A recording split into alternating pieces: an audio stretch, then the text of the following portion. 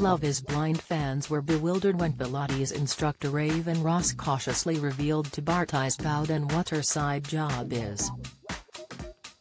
Making a big deal out of her confession, Raven, 29, made a big confession that she worked in the service industry.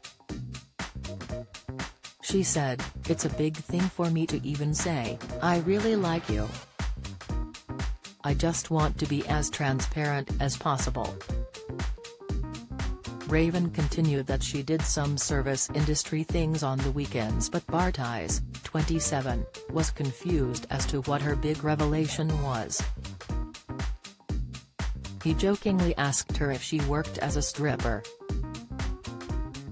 "No," she replied, "I've never stripped in my life, but I am totally up for a good strip club." She then told Barty's that she had been doing bottle service at a place and recently also got into bartending at another place, telling him that it had been a problem for past boyfriends. But Barty's told her that her choice of profession was not a problem for him. However, despite the moment shared, Barty's and Raven ended up with different people during episode 3. Viewers failed to understand why Raven felt the need to reveal the news in such a dramatic way. They wrote on Reddit, "What is the subtext behind bottle service?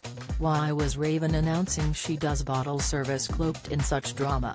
Why such a big deal?" Another answered, "I mean, to be fair, in the Season 1 reunion special, Amber mentioned how Barnett didn't like when she worked as a bartender. Like to the point where they clashed and she had to quit that job." A lot of men apparently aren't comfortable with their partners working as bartenders. "I was surprised when she explained that she bartends and does bottle service because she seemed so apprehensive to tell him.